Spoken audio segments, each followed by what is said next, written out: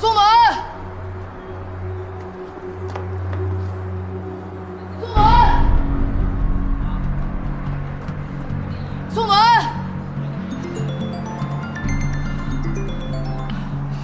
喂，怎么了？我在外面。什么？好，好，我现在就回去。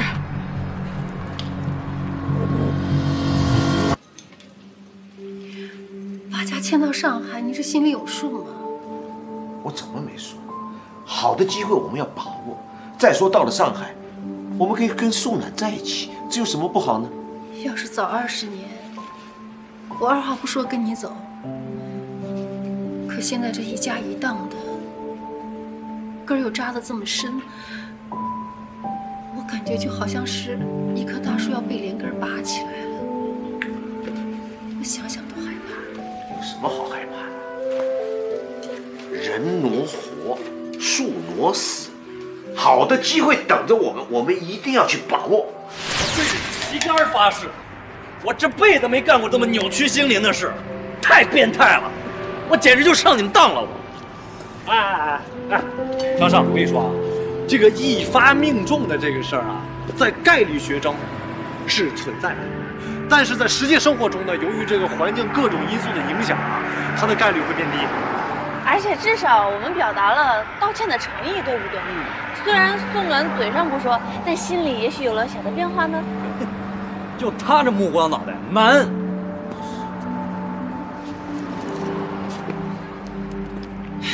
不过张胜，今天我真的特别刮目相看。平时我觉得你吧都是高高在上的形象，今天你还听我的建议，这么自损形象，还表现得这么出色，一般的女孩肯定很心动，真的。你们能不能给我出点人出的主意？有没有简单的别的道歉方式？还真没有。你对宋暖用的都是下三路的招数。我跟你说，如果我要是宋暖，你就算今天跪下了，我都不会原谅你。哎，我们在跟张尚出主意，别出负能量。早知道他这么难搞，当初就不往死里整了。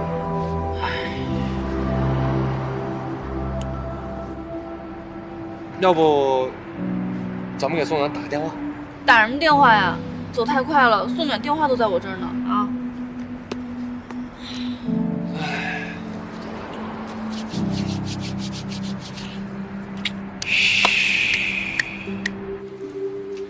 宋暖一个人天天在上海吧，我这心里也没着没落的。要是跟孩子黏在一起，我觉得也挺好的。我何尝不是？我跟你想法都一样。你放心，我都已经把我后半辈子都豁出去了。至于你那个下岗工人呢，也没什么好留恋的。说的也是。可是你说我们到上海总得有个房子安家吧？上海的房子贵得要死，我们哪来的钱嘛？这就是钱。卖房啊？今天下午啊，我呢就把我们想卖房的这个消息啊放到赶集网上，没几分钟来6通电话想买我们房子，赶快撤下来。那我们这分分秒秒房子就不属于我们了，你这哪是跟我商量呀？这不是直接给我下通知吗？那也倒不是，总是要先了解一下。我跟赶集网的这个认证的经纪人啊都谈过了，他告诉我，我们这是学区房，大家抢着要，而且要买我们的房子的人必须要拿着现金来买，都是以高价售出。要是老婆不愁卖，我估计也被你挂网上卖了。你说的什么话嘛你！我打电话给宋暖。宋暖爸爸电话，我接还是不接啊？接不接？喂，叔叔啊，我是周格格。宋暖走太快了，电话落我这儿了，你有什么事儿吗？哥哥，那我就顺便问你一下啊，宋暖在 GM 公司干得好不好？挺好的呀。那他为什么跟我讲说他想辞职呢？这什么原因你知道吗？这可能是压力太大了吧。哦，那你们2个是好朋友，你是不是帮我安慰安慰他？啊，让他心情稍微稳定稳定。哎，你告诉他，我跟他妈很快就要到上海来了。也许啊，就是过2天我们就来了。啊，好的好的，叔叔，我知道了啊。得，人父母还没来呢，这要来了上海得知了真相，看你怎么交代！你玩大了你啊，闹大了你！得等他父母来之前，先把这事儿给解决了。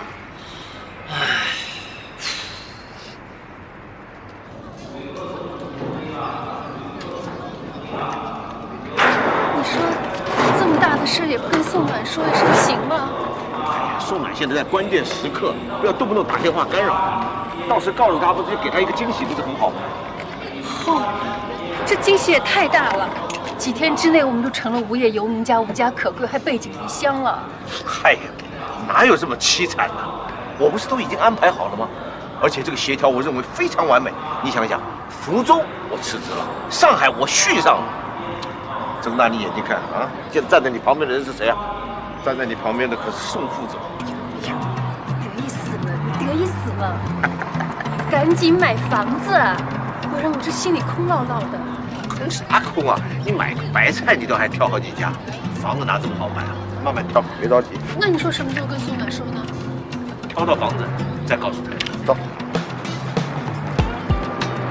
往那边走。哎！怎么停车呢？太没有道德了！差点撞到人了，你知道吗？乱搞！太不像话了！这上海这怎么？算，走。等哎，怎么？你们怎么都乱停车？你们这样？二位，请问你们是宋暖的爸爸妈妈吗？啊？你怎么知道我们的身份啊？我们不认识你啊！啊，是这样啊，我是宋暖的同事，我是负责来接你们的。你开什么玩笑你？我都没跟宋然讲我要来，你怎么会知道？他这是骗子，而且是舍得下血本的骗子。完了，咱们福州卖房子的资料卖给他了。哎，朱阿姨。哎，你别找我们啊！你要不放手，我打110了。哎呀，阿姨您再看看，我张胜，河豚鱼，我大合同，你看。张胜啊！哎呦！这是你身体好点了吗？没事了。你说话利索了，没有留下后遗症吗？没有。你没穿病号服，我们哪认得？就是，没认出来。叔叔阿姨，咱们这样，咱们上车聊好不好？这儿不让停车啊。那怎么好？哎呦！哎呀，没有。对，哎呀，来，怎么好意思啊？对，挺吓人的那种感觉。来，先上车啊。我帮帮你吧。不用。哎呀，我就是怕宋暖分心嘛，所以我就没把我们来的这个具体时间告诉他。叔叔阿姨，放心吧。对，酒店呢，我也给你们订好了，你们爱怎么住就怎么住，想住多久就住多久啊！来，去，欢迎啊！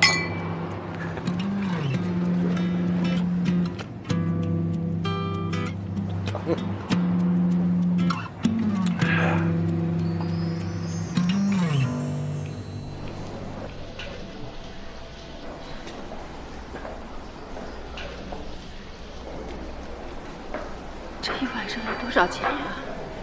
上面写的。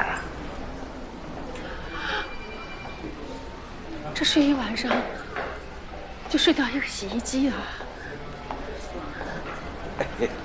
哎，叔叔阿姨，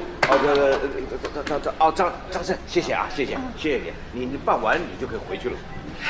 别呀，我送你们进房间啊！啊，不用，我们自己可以的，我们可以来。就住一晚上吧。叔叔阿姨，你们是不是在担心钱啊？这个酒店跟我们风华是合作单位，1分钱都不用花，直接记账就可以了啊！走。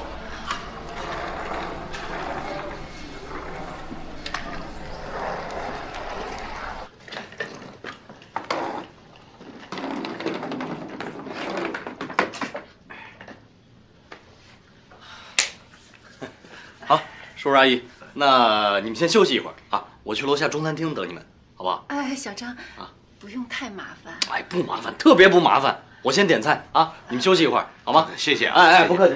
待会儿我们下来啊。这凭什么张胜对我们这么好？尤其是我们还差点害死过他，会不会他在追求我们宋暖啊？难怪了，这宋暖干得好好的，说不想干了，这莫非就是长生这小子追着我们宋暖，他烦了？那怎么行呢？我已经跟宋暖叮嘱过了，让他不能花男朋友的钱，只能花父母的钱。这下好，连我们一起都沦陷了。什么男朋友？我听了我都烦。不行，你打电话叫宋暖来，我要当面问他。先生，菜帮您扣好了。谢谢。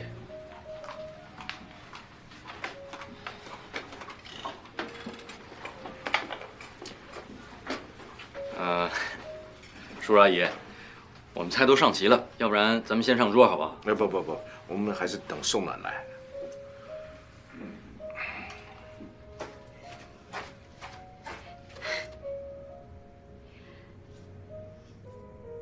爸妈，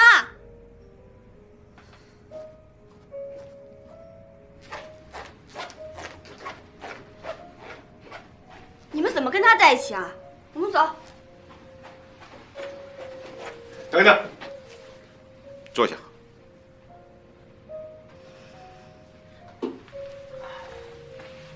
坐下。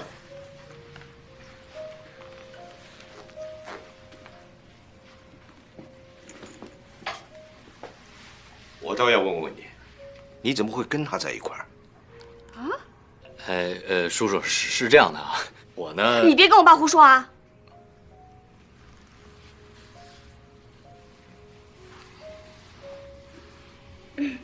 宋楠，你跟爸爸实话说，是不是张胜对你有什么企图？不是。不是干什么要豪车接送啊？啊，还住什么5星级饭店？这……不，叔叔是这样，我和宋暖呢，前段时间确实有点不愉快，所以我就想趁此机会，我也赔礼个道歉，求他原谅我。原谅？怎么回事，宋暖？你告诉妈怎么回事？你告诉我怎么回事？妈，你快点说。原谅什么原谅？啊？你跟我女儿误会什么？不是叔叔，你们搞什么鬼？妈，不是你想的那样，我跟他连朋友关系都不是。朋友关系都不是，你搞这种场面什么意思啊？你先别激动，你给我说嘛，你说清楚。哎呀，行了行了，是我追求他，他不搭理我。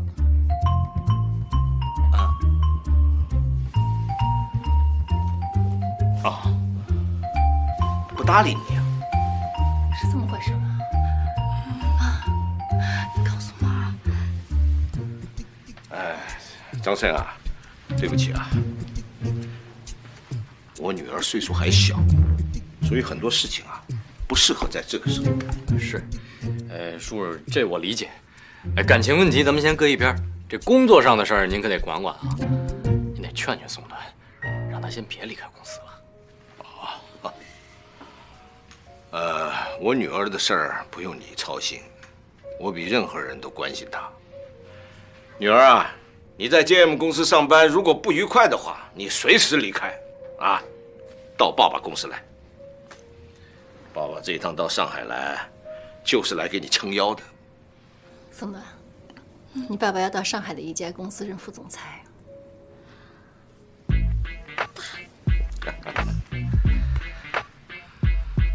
张三啊，这一餐饭我付钱。别，叔叔，还是我来吧。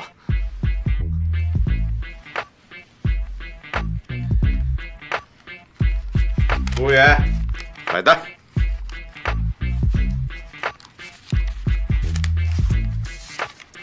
先生您好，一共5842元。啊5842。来，这儿。你坐的。收稿。好的，请跟我来。宋暖。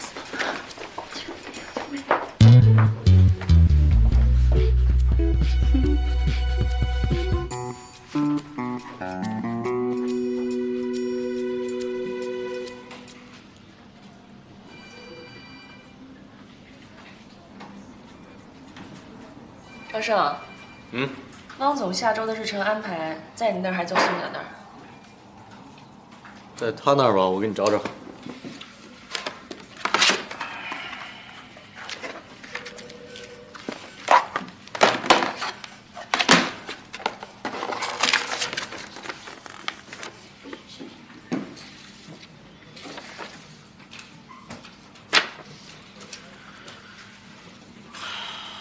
给我呀，发什么呆呢？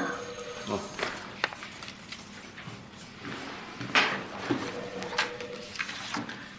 张总让你把他找回来，你抓紧时间啊。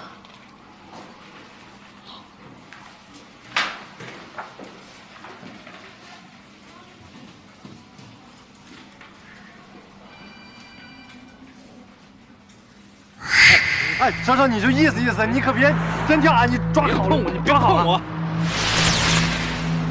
哎，你知道吗？苏州河全长125公里，平均河宽40至50米左右，流水量为每秒10立方米，低水位的时候水深为2米。现在这个季节，显然是高水位。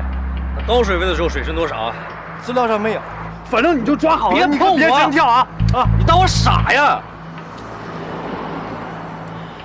我目测，这桥高20米，就算你体重70公斤，你入水的速度大约每秒19.79米，也就是说，你相当于一辆70迈时速的小车，咣2秒钟砸进水中，你知道吧？闭嘴闭嘴！就是我就是提醒你，你不是专业跳水运动员，千万不能掉下去，你掉下去你这相当危险。行了，闭嘴！我可不是吓你啊，我还是先打个电话，我先打个120，我先预备着吧。还不来呀？你干嘛呀？要出大事了！什么大事？你去了就知道了，你快点！抓好了！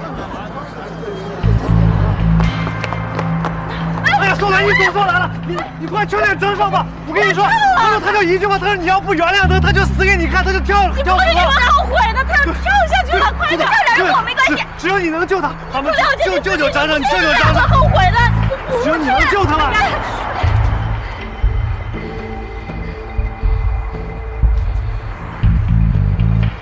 这跳下去能真死吗？应该能吧。那你跳吧。你觉得这样有意思吗？你在我眼里就是一个神经病，无时无刻都需要别人把注意力放在你身上。以前处处针对我，我忍了；各种戏弄我，我也忍了。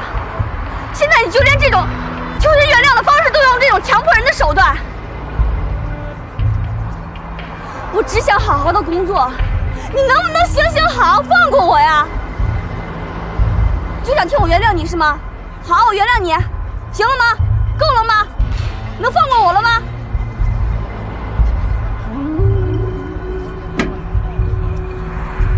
我知道你不会跳下去，但是我真心建议你，与其浪费别人时间，不如多做一些有意义的事情。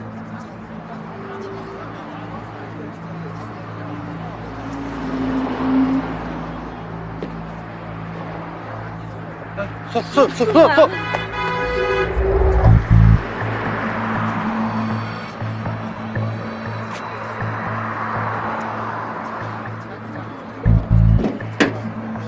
上来吧，人都走了。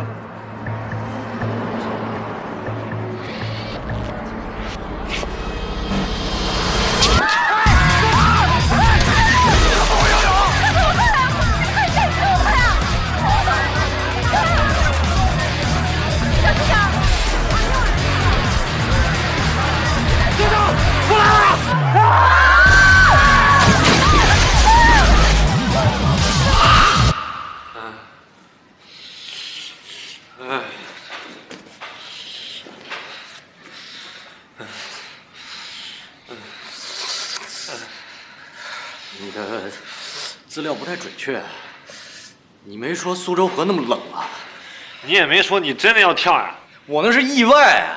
哎，我跟你说啊，就从今天开始啊，我可是你的救命恩人了啊！呸吧你！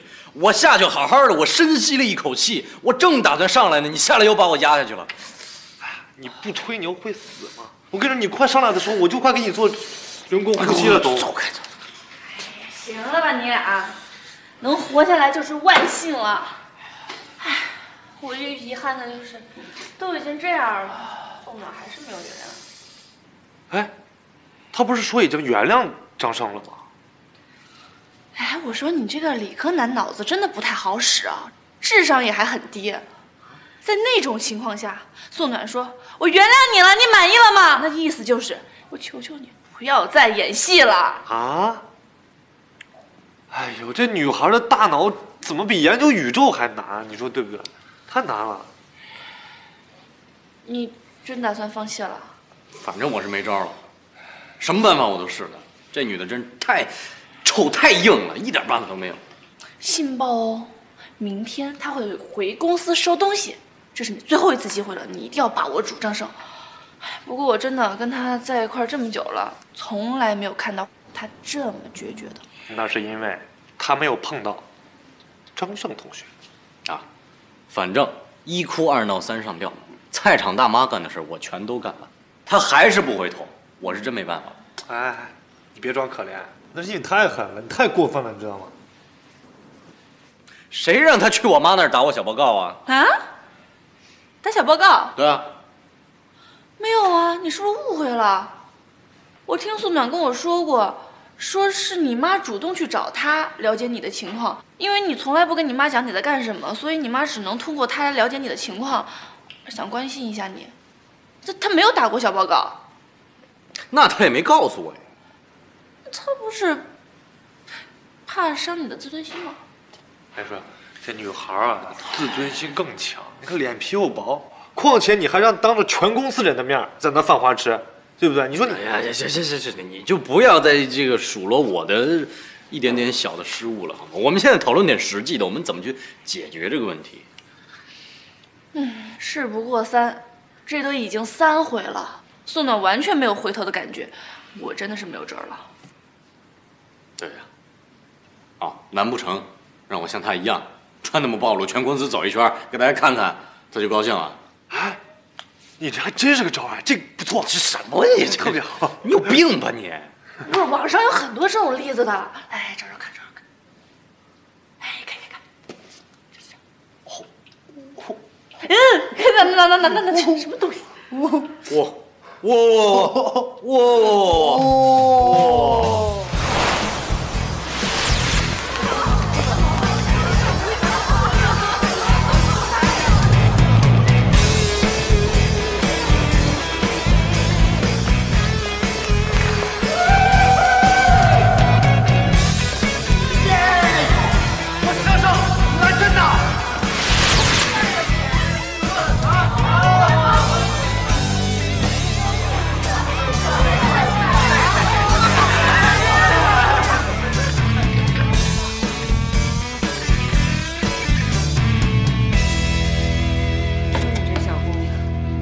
公司实习机会多难得呀，好不容易争取上了，也没人让你走，自己还非要辞职。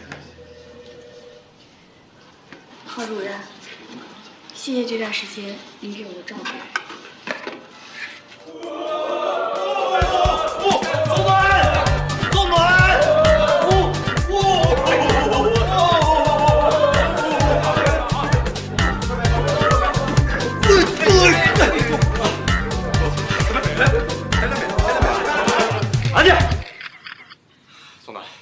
我终于知道你当时的感受了，所以，1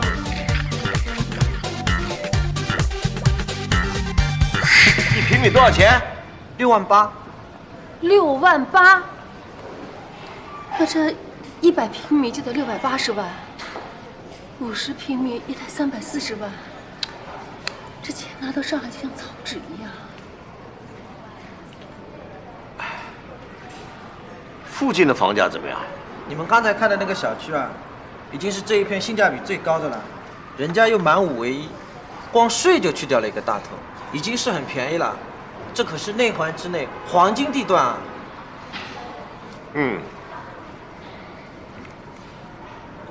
我们卖掉福州房子的钱，加上所有的积蓄200万，在这里只能买30平米。这30平米除去公摊面积、厨房、卫生间，剩下的也就只能摆张床了吧？我们一家3口在里面，转个身都得互相让一让。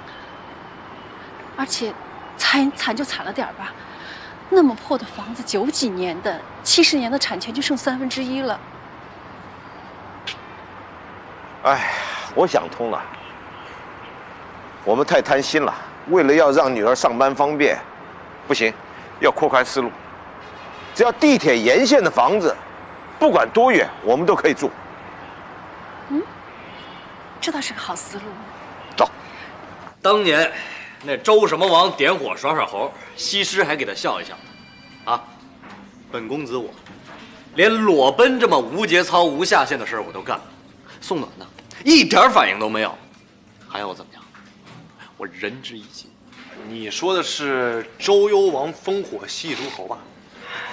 周幽王是西周第12代君王，是历史上著名的昏君。啊，我魔都堂堂小王子，一个昏君能比吗？直接甩到昆山去。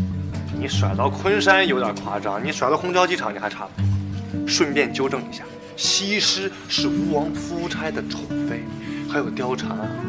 反正都是美女，对不对？宋暖是什么？什么都不是。他还敢无视我？哇，身材这么好，还能被无视吗？这还好吧？啊！瞧瞧这胸肌，瞧瞧这人鱼线，这周幽王能比吗？哎呀，我是真服了你的自信了。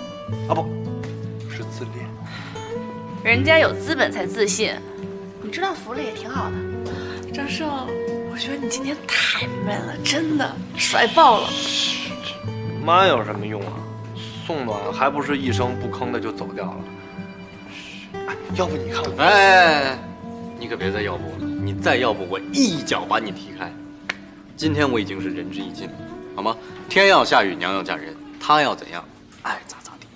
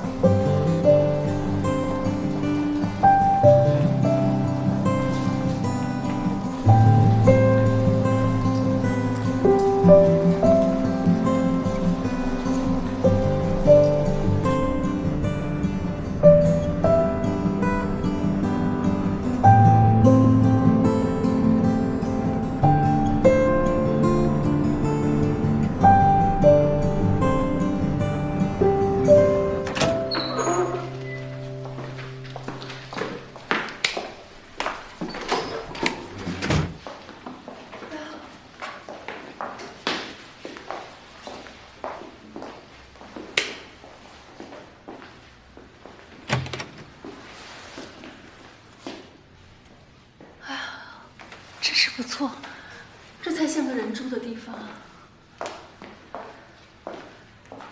哎，你们赶集网上登的是100多平吧？赶集网上登的是108平米，2室2厅2卫，2个房间都朝南，房子特别整齐。这种户型的1、2、4层都有。哦，总价多少钱？我帮您都算好了，税都含里边，总价200万不到。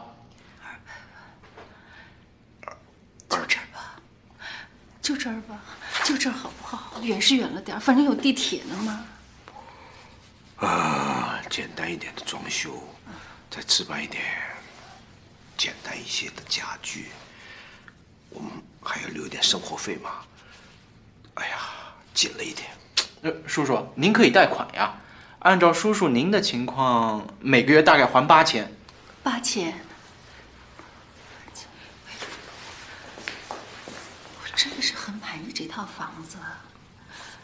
你不是马上要上任了吗？你的月薪正好还贷款。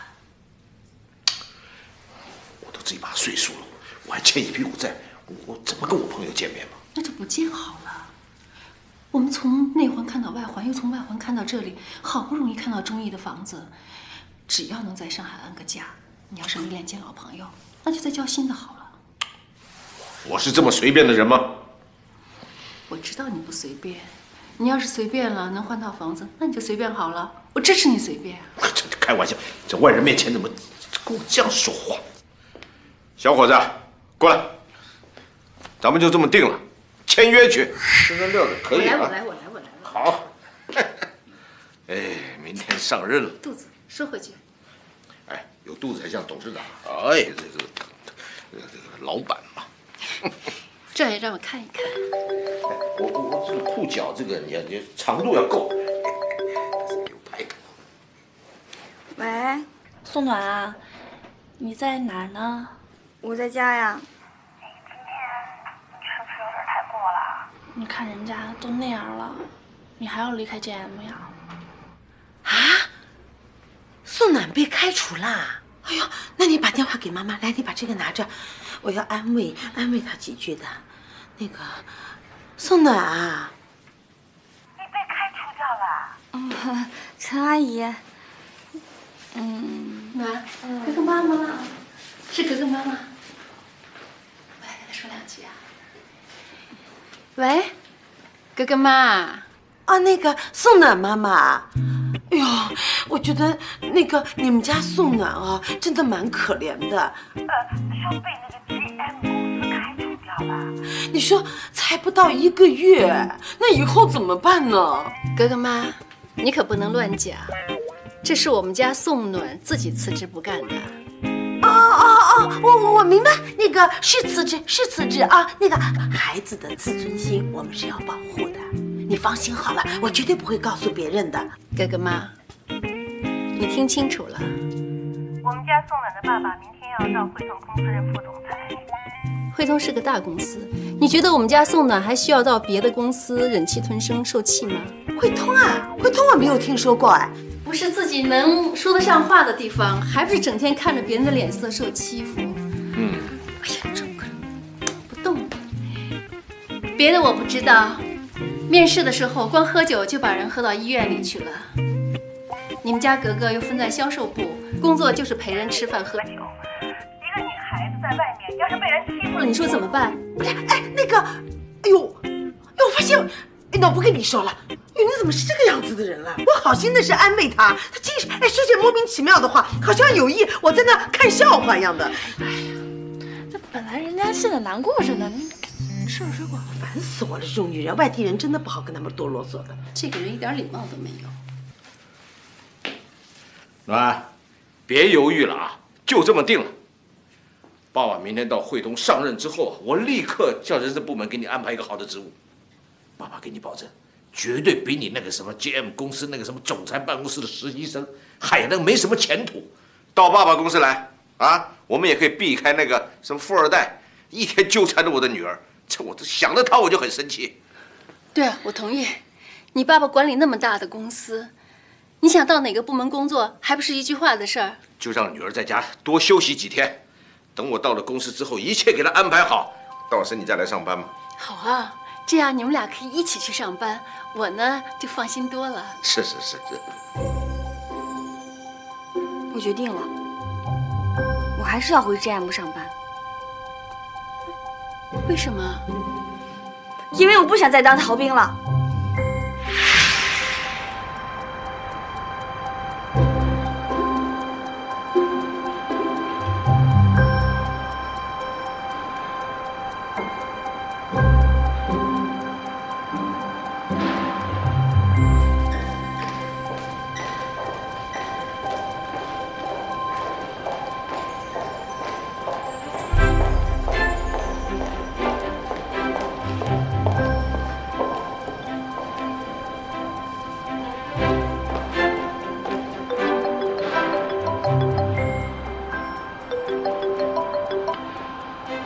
到公司了没有？我已经到楼下了。记住老爸的话啊，不卑不亢，只要自己认定做对的事情，你就坚持到底。老爸会给你做后盾的。我记住了。爸 ，fighting， 女儿。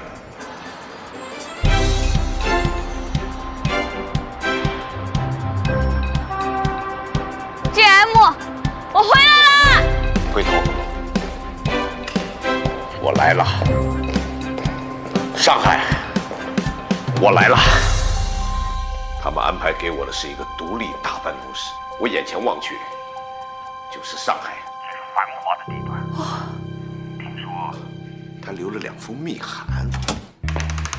宋副总，大家都到齐了，在会议室里。哦，是吧？那你们先去，我等下就来。啊，好的，好。听到了没有？啊，马上要开会了。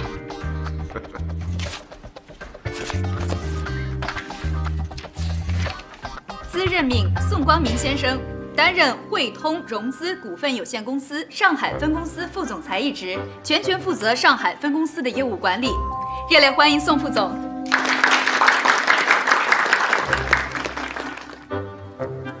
各位同事好，我叫宋光明，我相信有我带领各位，我们一起努力，我们汇通公司能越来越好。就如同我的名字，我可以带领大家，无论在事业，在你们的家庭，在你们的未来，我给你们一片光明。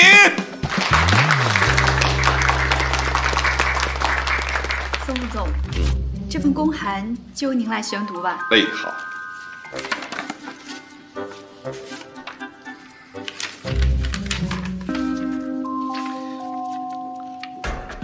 汇通融资股份有限公司总部做出战略决策，经过董事会研究决定，现做出如下决定：全线撤出华东市场，解散汇通融资股份有限公司上海分公司。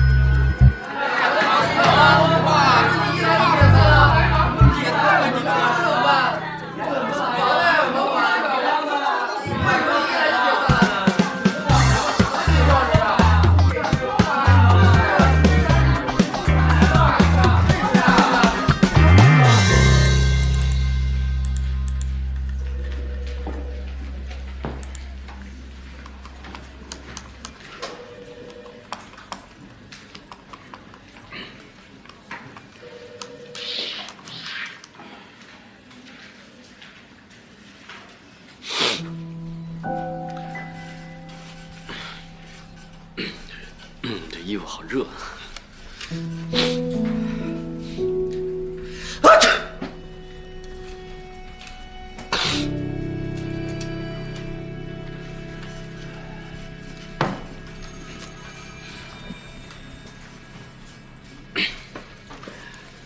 谢谢啊。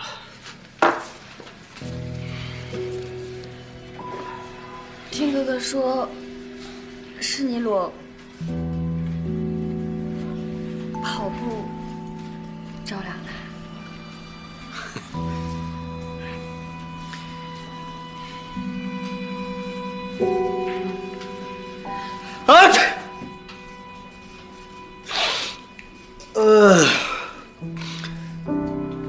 拿去用吧，拿去用吧。谢谢啊。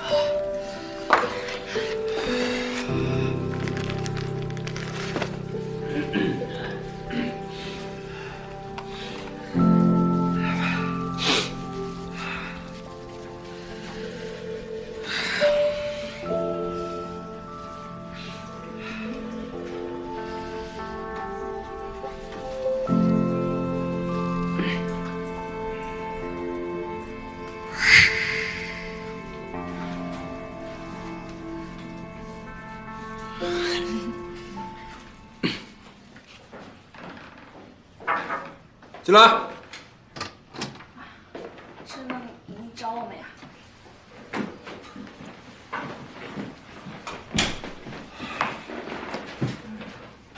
周哥哥，你这酒练得怎么样了？啊，练差不多了。差不多是多少啊？你别给我3杯酒下肚，又上桌子又满嘴跑火车的。不会的，不会的，陈总，我这段时间猛练酒量，酒量早都不可同日而语。我基本上1瓶白酒下肚，面不改色心不跳的。不信你问赵川。小川，是吗？那就交给你们一个任务。什么任务啊？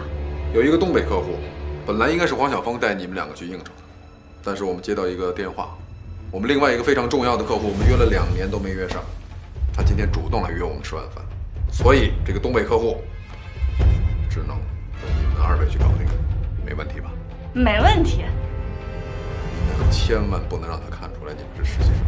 放心吧，我们保证不会让他看出来的。其实啊，这个事儿呢，说难也不难，合同细节已经都谈好了。他今天会带着公章来，你们只要让他喝高兴，让他在合同上盖了章，这事儿就算大功告成。不行，不行是什么意思？爸，陈总，他说不行是说这帮东北客户不行。你们也别小瞧这个东北客户，让他喝高兴了也不是件容易的事。上次黄晓峰陪他喝酒，住院3天。啊，不行，那陈总我就……陈总，放心吧，领导第一次单独交给我们这么重要的任务，我们就算是喝死了，我们也一定会拿下的。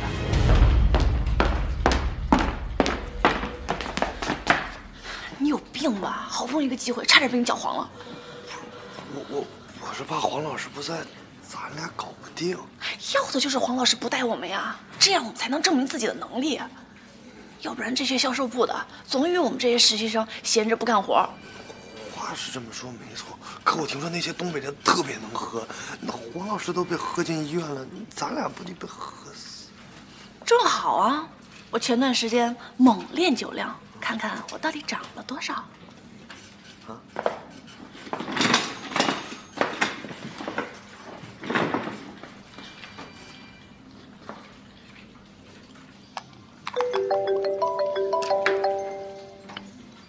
喂，哎，宋子是我，赵小川，你赶紧过来帮忙救驾呀！出什么事儿了？是格格。格格怎么了？今天陈总让格格陪一帮东北客户喝酒，你得赶紧过来拦住他，你要不拦住他，他非得喝死咱。习惯闯男厕所了，你快出来！你没事吧？没事。哎，他有人呢？都被我摆平了。摆平了。大功告成。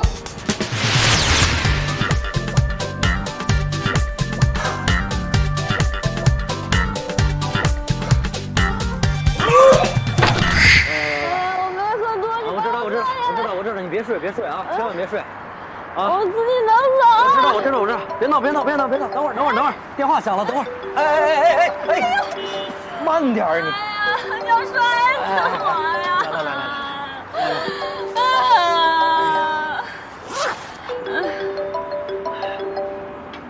来，你家电话，快接一下。我不接，告诉我不在。你爸妈本身就讨厌我，我再一接他们得抓狂了。快，你接。哎呀！别跟他们说，你跟我在一块儿啊。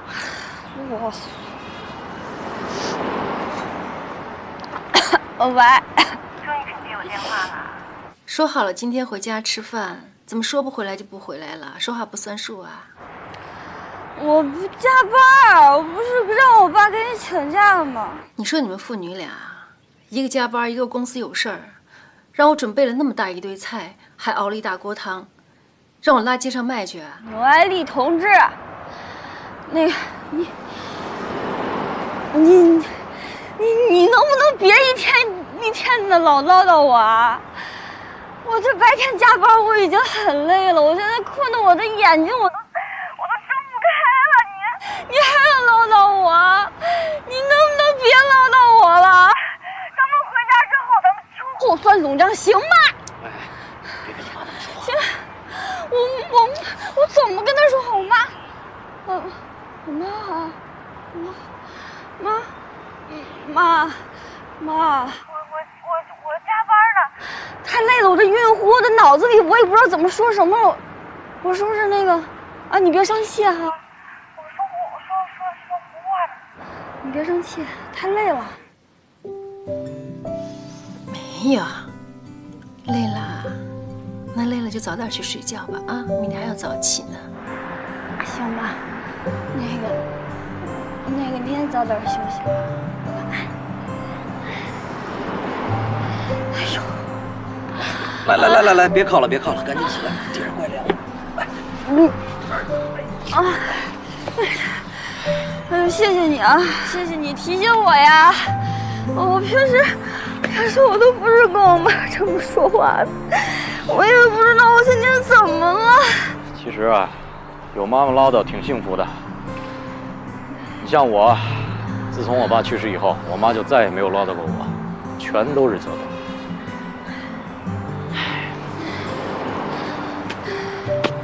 张小川和周格格呢？哎，我让他们俩送那个孙总回去了，我们替他们冲锋陷阵了一晚上，他们也应该替我们做点善后事宜了。走吧。我能走，其实被我妈一下吓醒了。别拽下去。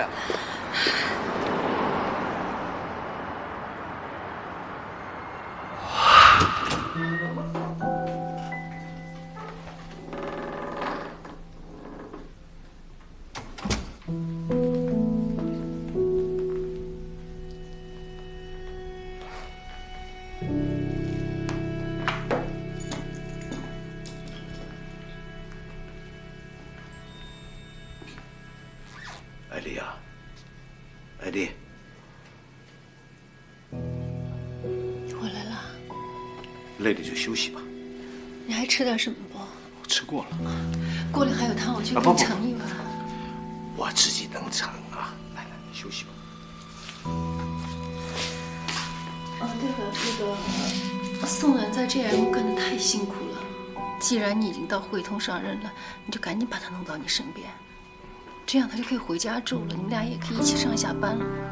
哎，我知道了，你休息吧，我们再聊啊。我也早点休息啊。嗯。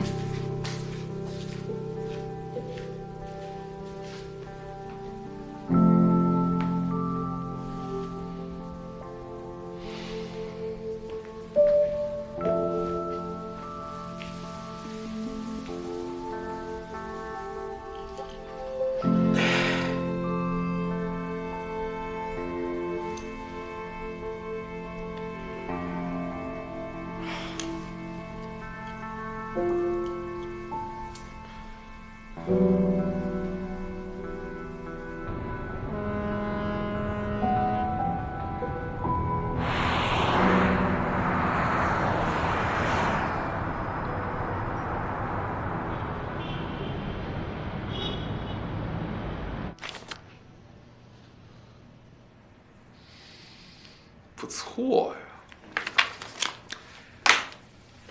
这次任务你们完成的非常好，给你们两个记一功。真的呀？哎，你们两个是谁最后把这个孙九坛干倒的？是周格格。是吗？我和赵小川配合默契，缺一不可。对，缺一不可。那周格格，我跟你怎么说的？这酒是练出来的。经过昨天晚上这么惨烈的酒局，你看，你们现在站在这儿就像没事人一样。这说明你们俩这关已经过来了，你们已经向一个合格的销售迈出了关键的一步。真的呀？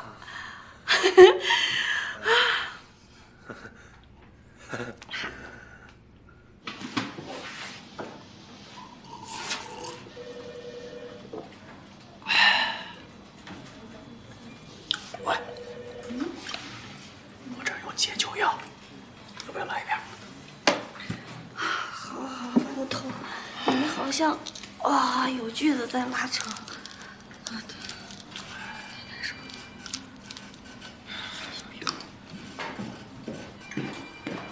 汪总点名让你们几个实习生去1楼便利店。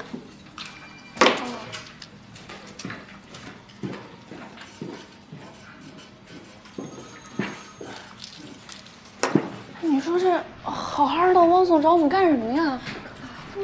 啊？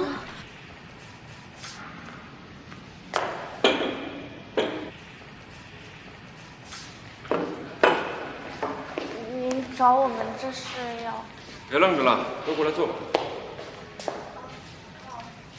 坐吧，来。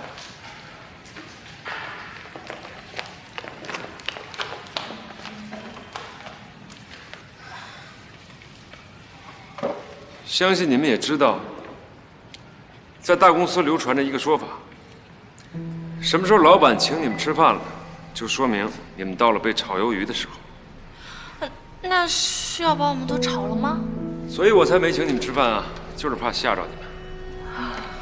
今天请你们几个学生代表来呢，就是想像朋友一样随便聊聊。聊什么呀？比如你们进了 GM 这么久，有什么体会？有什么心得？最开心的是什么？最烦恼的是什么？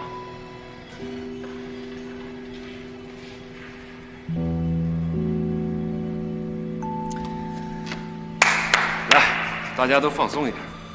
你们也可以把这个小茶话会当成一个阶段性的小节。谁先来？宋楠。啊。要不你先说。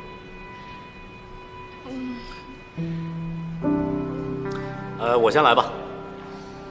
我呢，原来特看不起实习生这工作，我一心就想干一番大事业。但是经过这段时间的实习之后，我觉得还是应该脚踏实地，一步一个脚印的往前走。没了。没了。避重就轻。你最应该在今天这个会上小结的是，怎么样跟别人和谐相处。张胜，无论干大事业还是小事业，都不能随心所欲，要考虑别人的感受。就拿宋楠这件事情来说，在你看来，也许只是开了一个小玩笑而已，但在别人看来，这就是侮辱。对，王总您说的对，这事儿我办的确实不地道，我愿意当着大家所有人的面，再一次给宋暖道歉。哎，不用了，不用了，不用了，你已经跟我道了很多次歉了。那好，既然宋暖不介意，那这件事就翻篇了，不提了。接下来我们来谈谈什么是理想。王总，理想这个是不是有点大呀？小的时候我们都写过作文，我的理想，但那时候的理想不算数。现在进入社会了，我相信你们的理想也会有所修正。大家说说看，你们的理想是什么？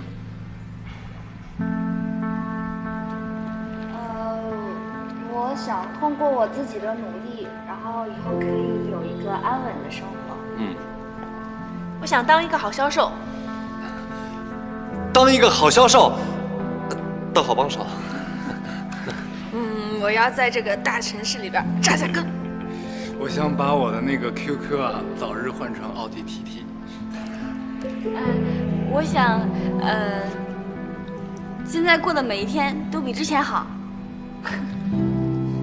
以父辈为榜样，但是要超越父辈。你们说的都很好，你们是年轻的一代，更真实，更明白自己想要的是什么。尤其是张胜，并没有沉浸在自己的优越生活当中，有自己的抱负和理想，难能可贵。王总，您不是因为刚才批评了我，现在故意要安抚我吧？还真让你说对了，不把你们哄高兴了，怎么能把你们送上战场？战场。看看这个 CS 野外拓展训练书，咱们集团要搞野外拓展训练啊？不是集团，是你们。对于你们90后这帮实习生来说，也许最缺的就是这一课。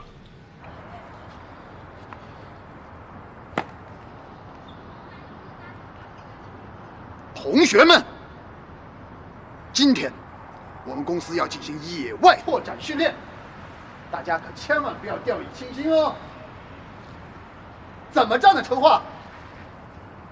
这几个意思啊？年轻人一点朝气都没有。你看黄老师的身板啊，站要有站样，坐要有坐样，懂了吗？周哥哥，你干嘛呢？你还打哈欠？你明明知道今天有重大活动，你昨天晚上干嘛去了？啊？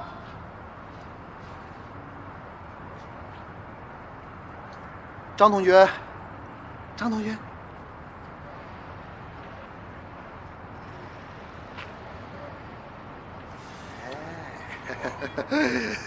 同学们，我刚才说到哪了？野外拓展训练。野外拓展训练，啊，站要有站样，坐要有坐样，大家不要掉以轻心。我告诉你们啊，这次的野外拓展训练，这个考核成绩是一定会被记录在总的实习考核成绩里的。到时候哪位同学如果在实习期结束的时候突然发现自己的总考核成绩落后了，那就是今天落的后腿。可不要怪黄老师没有事先打招呼啊！宋楠同学，点过人了吗？点过了，公司20个人全部到齐。啊，同学们，我要向大家正式宣布，今天我们会有一个新同事来加入我们的考核训练，也就是21个人。谁呀？这么牛？不知道啊，名车里没有。实习期都过一半了，空降过来，背景肯定够硬的。带，周格格，总是你的话最多啊！有什么大惊小怪的吗？大家跟我一起欢迎新同事，来。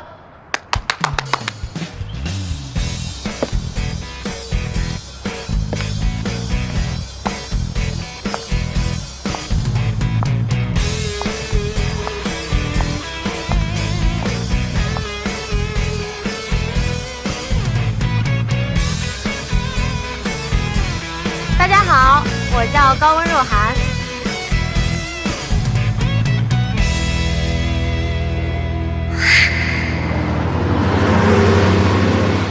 这个高温若涵也太厉害了吧！大学同学4年还是同一个寝室的呢，居然一点消息都不透出来，就这么从天而降了。人家有人家的努力方法，跟我们不一样的。拜托了，你不要说的那么婉转，好的吧？他努力，他的方法不就是靠那什么？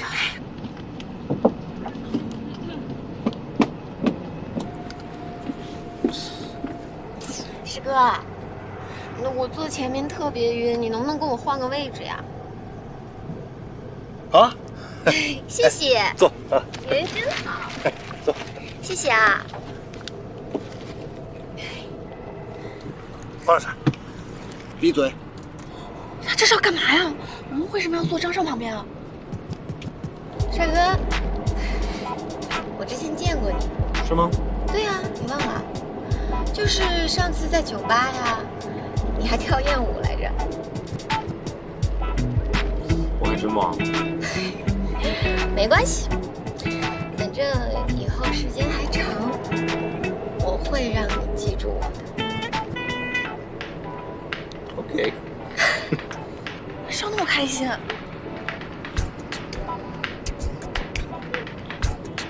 笑话呗。哎呀，你讲什么笑话能笑成那样子？浪笑！天哪，他不一直都那么笑吗？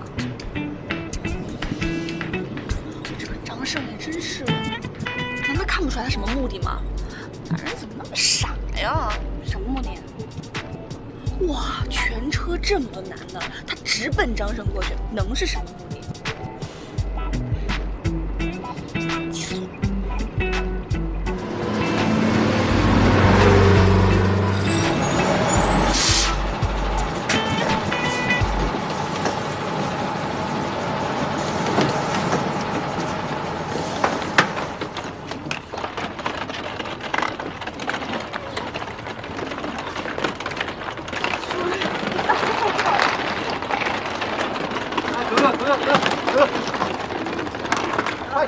快点！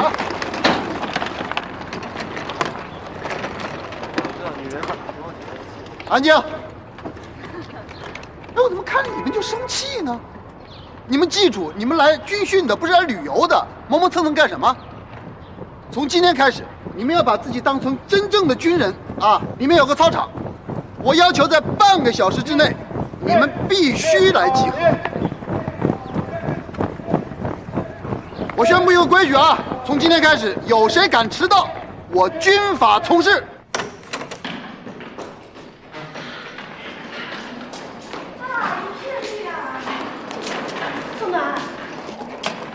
宋暖，哎，宋暖，你睡这儿，我睡这儿哈。好，睡下面啊。这是我们的衣服啊。对啊。哦，这什么呀？不是，咱们军训穿这个呀？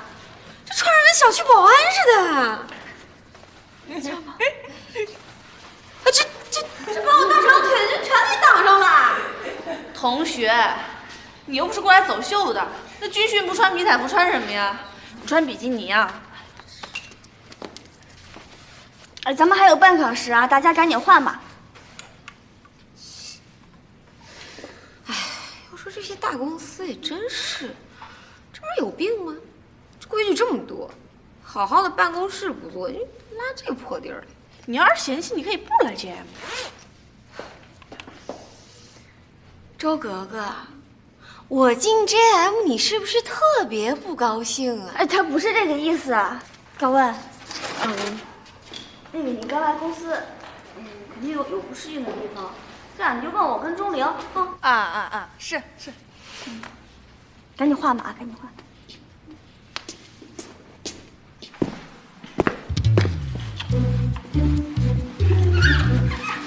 看，哥们儿穿这一身迷彩，还是很有范儿的。那是，怎么着也比你裸奔强啊，对吧？成啊，你老拿这事开玩笑，有劲没劲？关键你这件事儿已经载入咱们 GM 史册了，做都做了，还怕别人说？刘卫，赵老师，就半个小时时间，你也不放过啊？只有保持相对平稳的心态，才能应对别人波澜起伏的情绪。你有病啊！你应对谁呀你？哎，时间到了，走吧。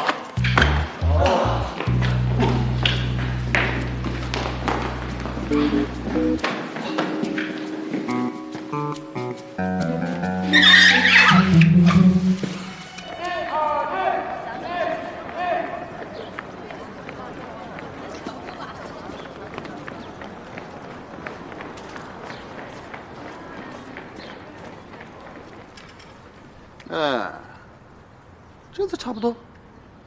好，同学们，我给大家介绍一下，这位就是你们的教官李四。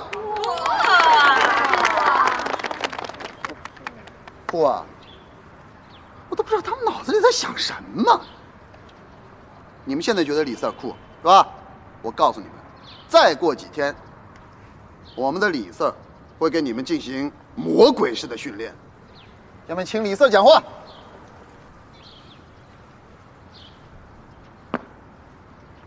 首先，你们是来吃苦的，不是来度假的。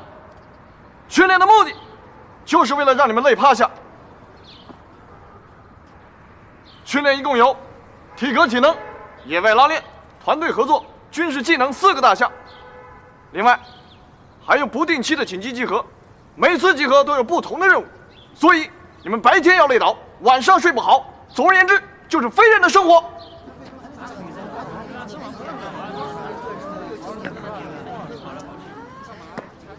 听见了吧，赵川？日子没那么好过。看你们一个个的，这是军训，不是旅游。我告诉你们，所有的同学21个人将会分为7组。待会儿你们都到我这里来抽签，我们所有的训练活动都会以一种竞赛的方式来进行。每一个小组他们的比分是3个人的总和。我提醒大家一点的是，到最后，这个比赛积分垫底的那个小组，将直接被开除，离开 GM。啊，只是一个军训而已，用不着处处淘汰人嘛。对啊，黄老师，我觉得不公平啊！万一有人拖后腿的话，我们成绩好的也要被淘汰啊！放屁！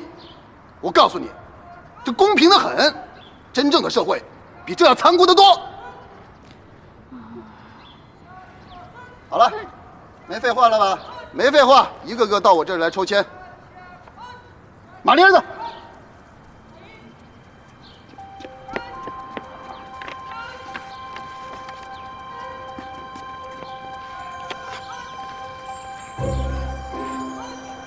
周格格，快点啊！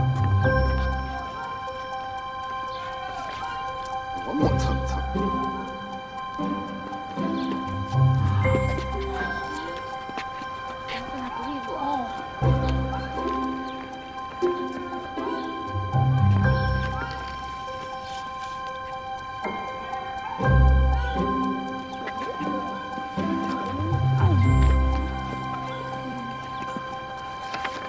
快点儿！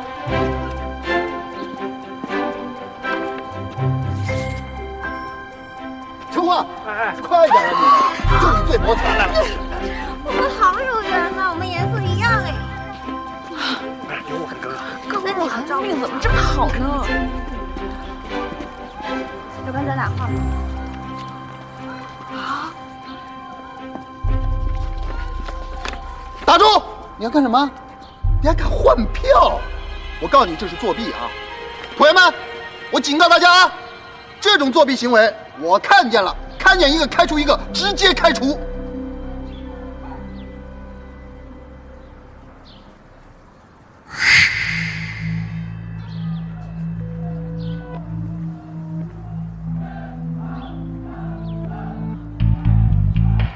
今天训练的第一项内容，站军姿，30分钟一组，一共4组。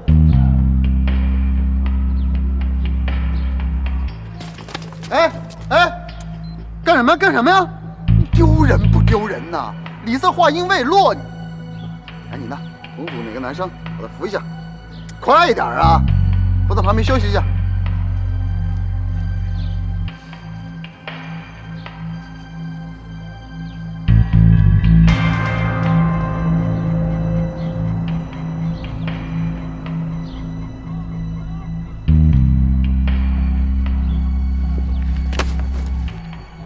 什么情况？